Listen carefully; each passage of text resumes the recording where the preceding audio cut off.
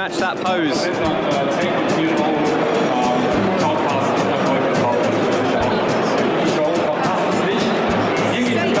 It's the same. You are Tracer.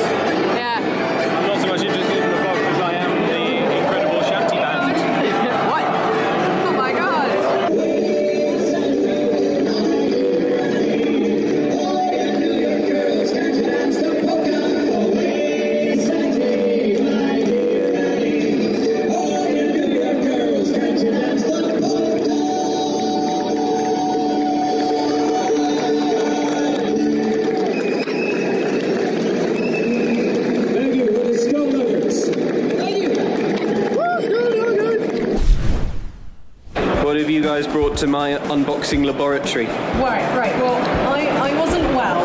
Chris saw this very kindly. Go subscribe to Eurogame. That's the true reason.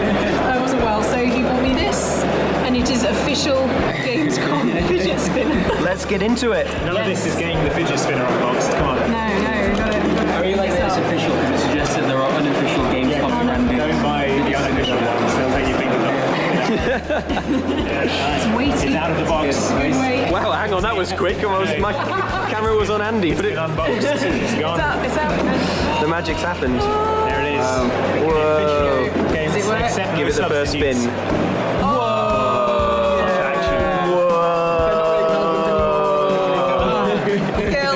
Whoa, she's doing a trick. Whoa. This is amazing. This is the classic Thanks, cinema Chris. when you realise you don't really know what to do with it after that. I feel so much better. Check this out. T-trick. Okay. Go on, Andy. You ready? Yeah. Look. Whoa! It's still spinning. It is technically still rotating. Okay. Oh! Air horn. Add air horn to this. Make this look better than it was. Okay.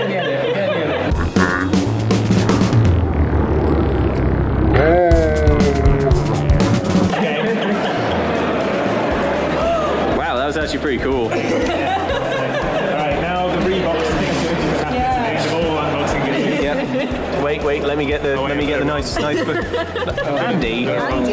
Oh, look at that, look at the state of that. That's no longer saleable. It still spins out of the box, you don't even need to take it out.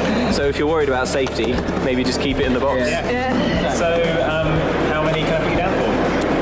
100. You know they were €9. Yeah. €9. €9 fidget spinner. I bought two. They saw you coming. Best 18 euros you ever spent. Hello, welcome to Unboxford, the unboxing laboratory. Shop for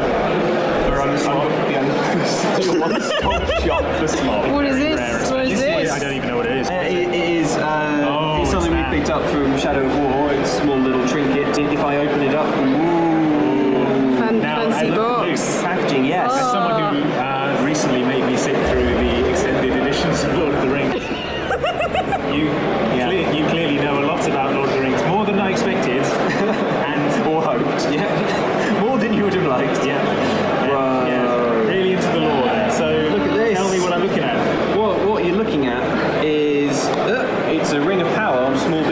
plastic cord. I see, as written of Tolkien. By Tolkien himself. This belonged to This Barrel Door. Yes, barrel door. Are we going to make up some Silmarillion? Is that what we're doing? It's real. This Silmarillion is real. You should know that the Silmarillion is real. It's a real book and it's called Silmarillion. The Calibrimbor, known to some as Calibrimbor. Look at that. It's nice though, isn't it? It's got some Elvish script on it. Oh. Now, although I am a big Lord of the Rings fan, I'm not enough of a fan to tell you if this is the script that's on the One Ring or maybe if it's a different Ring of Power. But I would be very interested to know. It's nice, isn't it? I think it's the one from the game, because that would make sense. That would make sense, but like I'm not sure that it would be kind of cooler if it was the Ring of Power, although the Ring of Power is gold and this is like, I mean, it's not silver, it's tin or something. But it's, So as you know, the story of the Ring of Power,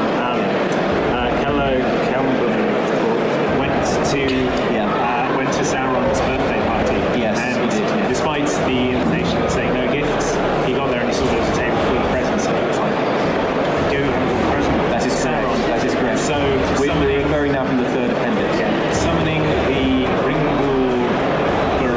power. Excellent pronunciation. He forged quickly in a puddle outside the party. Quick as a flash and with a cheeky grin. He forged this ring of power, and he went and he said, "Sauron, I forged you this power ring." And Sauron went, put it on the pile with the rest of the presents. We're getting a lot of power rings today. And the rest, as they say, is Middle-earth history. Grubblesmith, which is Elvish for history. Sounds a lot more Harry Potter. I've watched a lot more Harry Potter. Alright, And it shows, frankly. as you can see, Whoa, Andy, where'd you go? it doesn't fit on a human finger. Andy's gone invisible. Yeah, as you can see, it's here on my finger now. Andy! Oh! Andy, I certainly felt your finger there. Ruffle my hair. Yes, that's Andy's hand. I'm certain. There we go, and now I'm back. So it's good that it actually works. Yeah, it's good that it works. Nice of Nice of them to give. Shadow of Mordor, as it's known in Germany. Shadow. There's Kriegs. What? Oh! Where did she go? Where'd you go? Alright, tell me, say your favourite Lord of the Rings character. Boromir.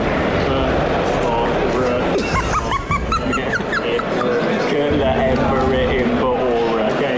Yeah. It says that you will fall into the Crack Mountain. Thank you for. Maybe that means I'm Gollum. Yeah, thank you for watching this great unboxing. Hi, or as they say in Elvish.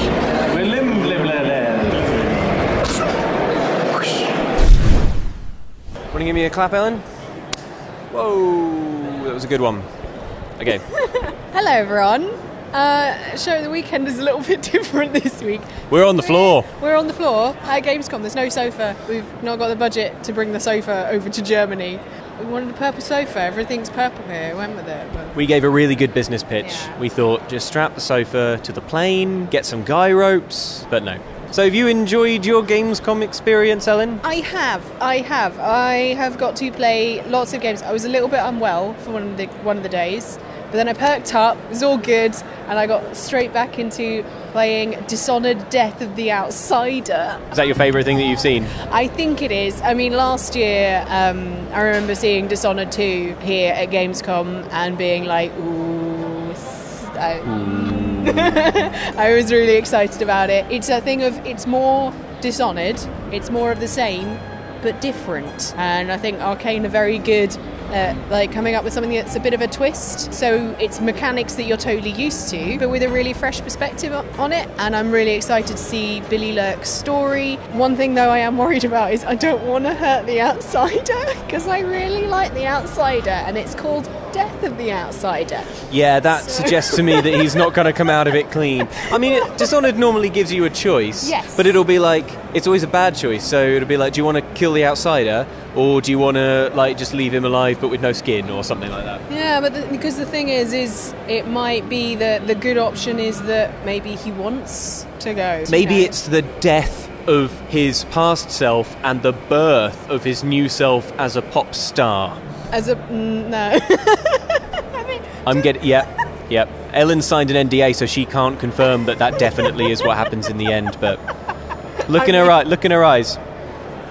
It's what happens in the end. Buy the album. Let's. Yeah, Ellen's already. The poster's up on the wall already. I would recommend before it comes out in September. It's really close now, actually. Before it comes out, go play the Dishonored 1 DLC if you haven't already. You don't need to, but it will give you a bit more. Vital context. Yes, context. That's what I want. Extra context. It just adds a little extra layer to it, and it's just the perfect spice that finishes the soup. Guys, it's been a long week. I don't know what my brain is doing at the moment.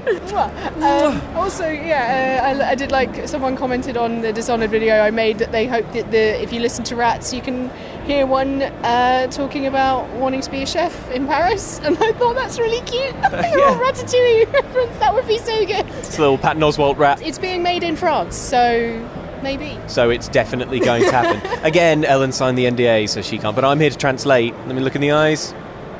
Yeah, it's got Ratatouille rat in it. Well, what has your favourite game been this week?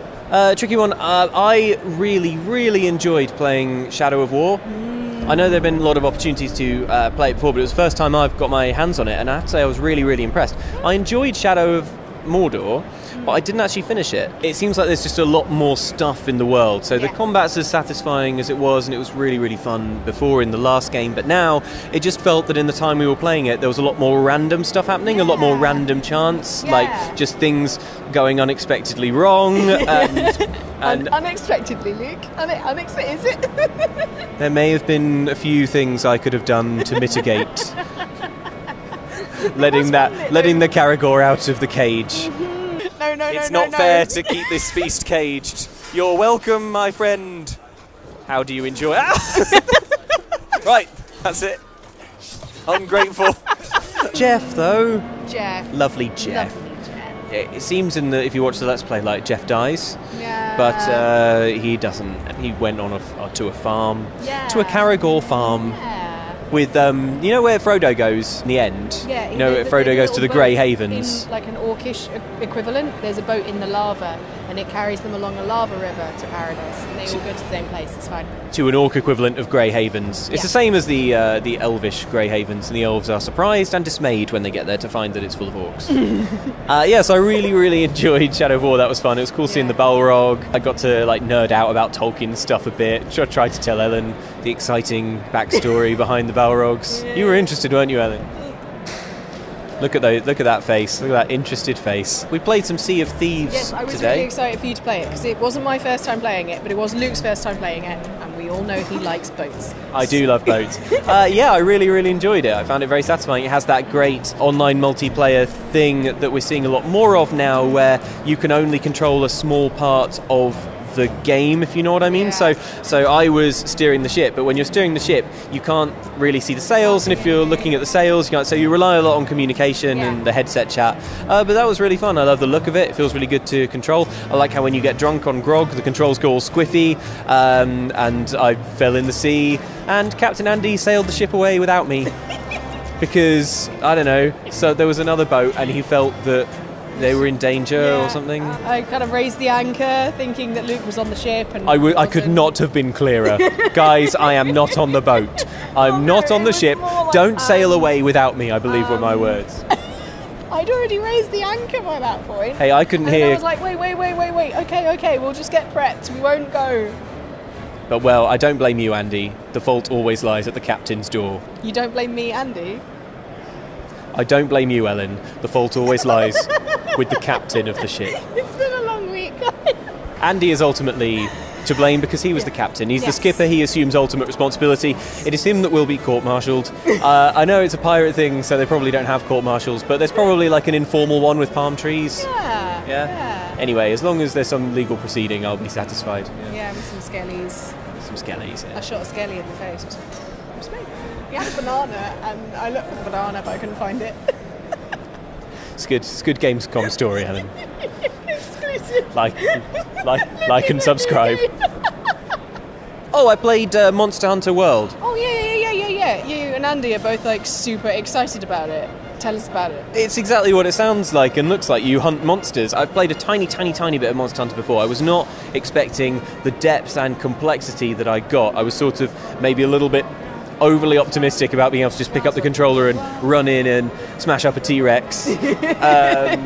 But it didn't really go down like that. It's really, really deep. There's a lot of menus, there's a lot of kit. I was just looking at all of these ever-expanding menus within options and thinking, okay, it's going to take me a lot of hours to get my head around this, but I'm willing to put in the time. Yeah. I felt a bit mean, but when you're hunting the monsters are sort of like, the ones that I hunted at least, when I found them, they were just like asleep in a cave, and then I went and like shot them, and then they panicked, and then they fought me for a bit, and then when they were like weakened enough, they started limping, and they limped away, and they tried to hide, and then it's up to you to chase them, even though they're limping, and find them where they're hiding, and kill them in the cave. So I didn't feel great. I kind of did the opposite in Assassin's Creed.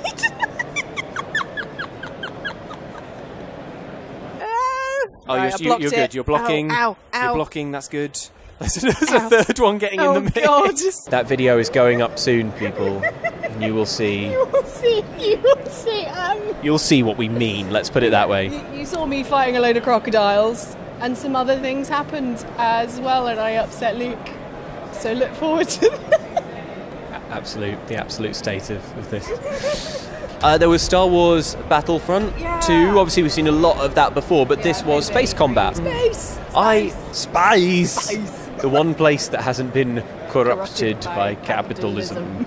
I really enjoyed it way more than I thought I would. I actually enjoyed it a lot more than the on-the-ground stuff, because I find just the dogfighting mechanic, like screaming around space, chasing a TIE fighter and like getting your sights on it, really satisfying. Really fun, and especially like when you are like in a proper dogfight and you get one of them and they explode. Like having from the previous Battlefront game, it is really satisfying being like, yes, I took someone out of the space. Also played Call of Duty World War II. Now, I'm not a huge Call of Duty fan particularly, but I actually enjoyed it a lot more than I thought I did, and that was because that was down to the war mode. You might think they're all war mode. Yeah, there's no picnic mode or anything. No. War mode, it sees you take a number of objectives in sequence. So first you have to take this house, and then you have to build a bridge, and then you have to escort a tank through some streets, while the other team is obviously trying to stop you from doing that. And that was really fun. It had a little bit more of a, we say this all the time, play the objective kind of feeling. So I was able to, from quite far back, provide covering fire, just shooting over the heads of my own team, and but feeling like I was Sniper Luigiing it. Oh man, I wasn't Sniper Luigi good, but Sniper Luigi would look at me and be like, huh, I remember my first tour. This glazed expression. I don't know how much I'm going to play it when it comes out, but I did find it more fun than I thought, which is pretty cool. One other thing that I played was the Crew 2. Crew 2, the streets. The streets, and I turned from a car into a plane, into a boat, and it was cool. We did some dirt bike racing, a bit of Formula 1 racing, a bit of drifting. I was terrible at the drifting. At these events you usually have like a dev person standing next to you, kind of like explaining what to do, because you're just like thrown into the game and you don't know the controls, so you have to very quickly learn it. Looking over your shoulder, harshly judging. Yeah, he was very nice. He was like, yeah, you're doing it. Yeah, you're playing it. I was like, yeah. Kind of. You're playing the game. Well done. He was really nice. He wasn't patronising at all, but I was just like, I'm not doing that well. Don't worry. There's a camera mode that you can play around with. You can see all the cool tricks. So if you do something particularly cool, and it's got like a graph showing you. So if you do something cool, it goes up. So you go along the timeline, and it's like, you did something cool here because I went under a bridge or whatever, you know. So it's quite cool. It's really nice. Helps you. I like that the game sort of knows when you're doing something cool. That suggests that it also knows when you're doing something deeply uncool. It was just like flat. Ooh. Yeah. Ooh. The game's just like a judgy friend, just like, nope. No. Oh yeah, bridge. Yeah, no. Nice. No. Had it, lost it. Yeah, just been playing lots of really cool games here at Gamescom. That's Gamescom, because there's games. And a com. I don't know what the com means. It should be con, surely. I don't know. Who knows? Literally no one knows. So there's been a little taste of what we've been playing at Gamescom. Yeah. Ellen, how many Gamescoms out of a possible 7 Gamescoms would you give this Gamescom? I would give it 6 Gamescoms. It's pretty good. It's good. Pretty good score, Yeah. considering you were pretty unwell Yeah, I was very unwell. That's what the knocked off bit. That's what knocked off a Gamescom. That wasn't the Gamescom's fault, so that's why it's only 1. So. Well, like the Sea of Thieves' abandonment of me, the fault must lie with the captain, and the captain was Gamescom, so it deserves to lose a point. Thank you for watching, guys. Looking forward to getting back to the UK and back to regular broadcast service. But thank you for watching. Yeah, thank you so much. And we've been putting all of these videos have been going up. Lots of Let's Plays. If you want to go and have a look, at our channel and watch them all. Yeah, like and subscribe. Like and subscribe. Like and subscribe. Like and subscribe. Thanks for watching. See you later. Bye.